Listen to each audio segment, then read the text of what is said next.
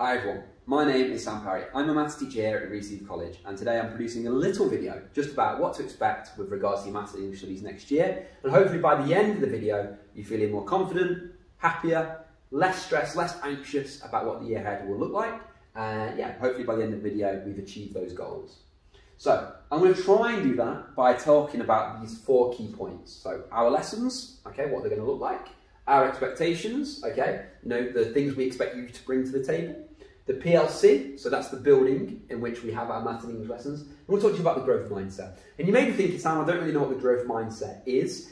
I'll talk you through what it is. I'll introduce the ideas behind it, and then hopefully those ideas are things you can put into practice next year in order for you to make the most progress, get the most out of next year, okay? But we'll start with our lessons. So you will have 2 timetable sessions each week, okay, per subject. So if you're studying maths and English with us, you will have 4 lessons each week. If you're doing just maths, you'll have 2 lessons, or if you're doing just English, you'll also have just 2 lessons, okay? However, if you're doing both subjects, 4 lessons each week. We're going to have a blended learning approach, and this is something we used last year, and it worked really well, so we're keeping it for this year, where you're going to have a mixture of online and face-to-face lessons, okay? These combined together will prepare you for your exams by the end of the year. And regardless of whether it's online or face-to-face, approach the lesson ready to learn. Get stuck into it. The more you put in, the more you will get out, okay? So whether it be online or face-to-face, attack it with everything you've got. Give it your best go, okay? The lesson duration is 1 hour and 25 minutes, okay? So that gives you a rough indication of how long the lessons last. And you may be thinking, Sam, that's slightly longer than what I'm used to at high school or what I've had in the past. But think about, well, what we try and do over the summer is try and plan lessons that are engaging and exam relevant. So those hour and 25 minutes really are, put to the test. We really do try and get the most out of them in order to prepare you for that exam. Because we know you're here not to mess around, you're here to try and make progress. And we plan our lessons to ensure that happens, okay? We make sure that they build on what you know and that you work on that upwards trajectory to where you want to be, okay? So we design them to be fun, engaging, exam relevant. So we're going to try and make every minute count of every lesson, okay? But that's what on our part, we're going to plan those lessons, but on your part, you need to get stuck into them as well, okay? Let's look next at our expectations. And when I wrote this PowerPoint, when I put it together, I thought, are these expectations fair? And will you agree with them? Do you think these are, fair things to ask of students? And hopefully you do agree. Arriving on time.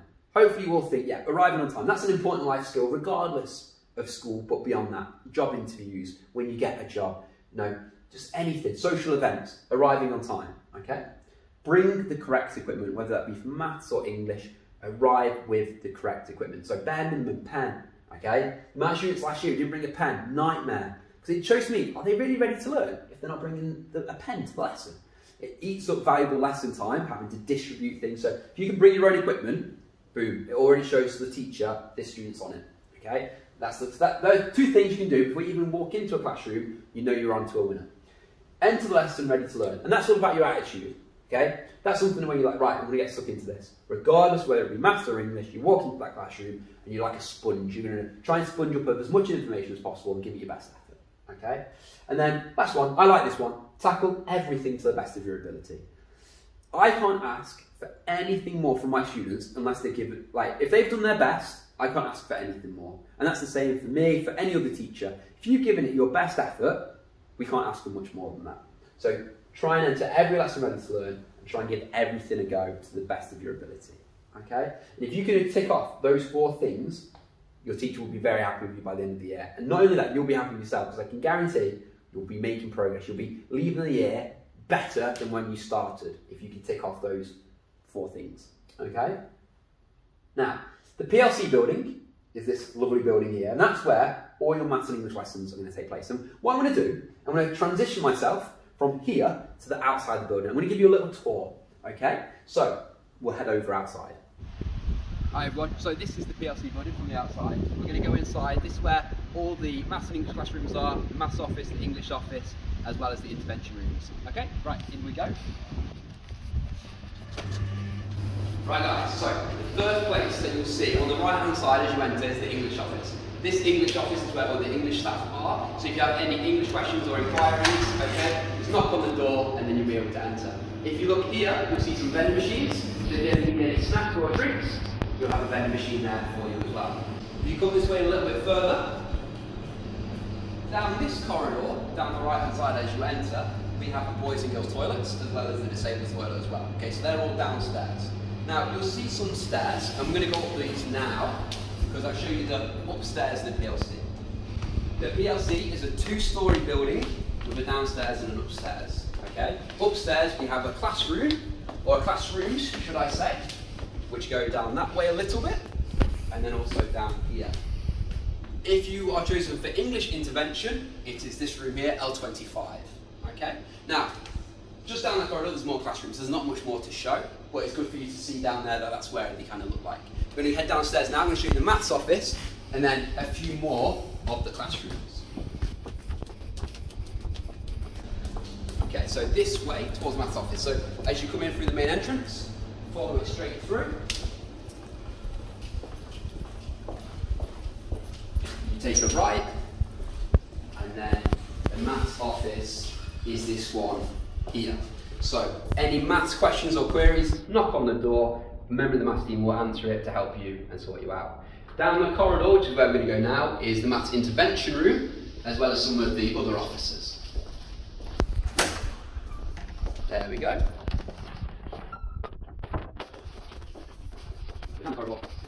In there we have the maths intervention room. Okay? And then that's it really. So a bit of a taster for what the college looks like, what the building looks like. Maths rooms and English rooms upstairs and downstairs, as well as where the toilets are, as well as where the maths offices are as well. Hopefully that was beneficial. Right, you've had a little tour. You know where the classrooms are, the toilets, the offices. Yeah, you know the drill now. You know what this building looks like. So hopefully now, when you come to the college and you go into your first maths English lesson, this building won't be too intimidating. You know your way around it a little bit better, and you know where to go. That's hopefully what we've achieved with that little tour there. Now, the last thing we'll talk about is the growth mindset. Okay, and the growth mindset is something that I think every student should try and put into place. And it's easier said than done, I know, because our brains work in mysterious and wonderful ways. But if we can try and achieve some of these points here and understand some of these points, then you're going to kind of change your brain from being a fixed mindset, which is locked in, to something that allows growth. Okay, and it's all about growth. Okay, so abilities can be developed through hard work and commitment. So what the growth mindset says, it says your skills, your abilities, your intelligence, okay, regardless of your current level, it can be grown, it can develop through hard work and commitment. And the good news is, each and every one of us is able to work hard and we're able to be committed, okay? So regardless of where we're at, we work hard, and if we stay committed to our studies, we can develop our skills and our abilities, okay? So I love that, I like that as a start. The next thing I really like is errors are a natural part of learning. Mistakes are okay. In fact, I still make mistakes to this day, and they're fine because it's part of the process. After you make a mistake, you learn how not to do something, which then allows you to learn to do it the correct way. So if anything, mistakes are quite good.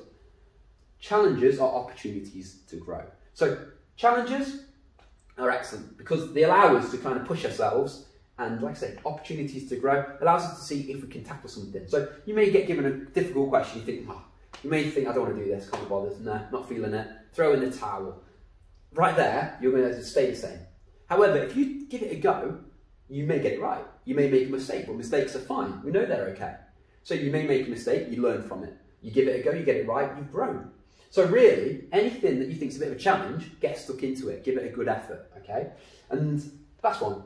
Effort is a path to progress. Regardless of your entry grade or anything like that, all we want to do as teachers is see you do, make progress. Go in that upward trajectory where you leave the college better than when you entered, okay? And effort is something that we're going to put in as teachers, and it's something we want to see you guys put in as well as students. Path to progress. We want every student to make progress, regardless of anything, okay? So make sure, if we're ticking these boxes, not only us as teachers, but you guys as well, that we work hard and we stay committed, that errors are okay, they're a natural part of learning, that challenges are good and that we should rise to them, give them a go, and that we see that effort is a path to progress, then we can change, like I say, this locked-in mindset to something that allows growth and allows us to get better. It's about saying, I can instead of I can't.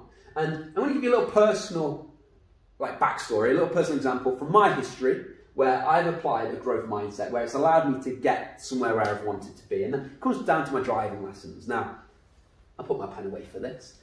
When I learned to drive, at the very start, I wasn't very good. I was stalling the car a lot. I actually used to think my left foot and my right foot couldn't work together, okay? They weren't compatible. So I was like, this isn't it.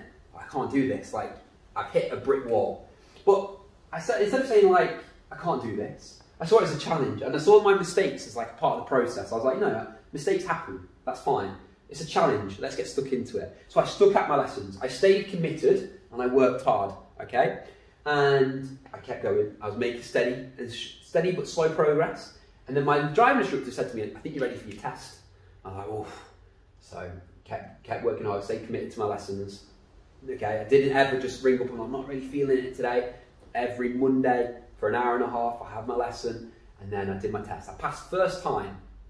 And if you'd have said that at the very start of my journey, that I would have passed first time, I'd be like, no chance. My left and right foot don't work too well, okay? However, I stuck at it, I stayed committed, I understood that errors were fine, and I just kept my effort up. I didn't let it beat me. And then, like I say, I passed my test first time. So, the growth mindset helped me drive. If it can help me drive, I'm sure it can help you guys in your studies with Maths and English with us here at Reaseheath College next year. Okay? Right. Hopefully this video has given you a little idea of the lessons, the expectations we have as teachers, the building itself, and then also a little bit about the growth mindset there chucked in at the end as well. Looking forward to seeing you in September. We're going to do our best as teachers to make this year the best ever year you've had with regards to your Maths and English studies. We're going to do everything we can on our end. We'd love to see you guys do everything you can on your end, and then together, hopefully, we can smash it and make this a really good year to remember. Okay? Well, guys, we'll see you soon. And yeah, enjoy the rest of your summer. And that's it. Thank you.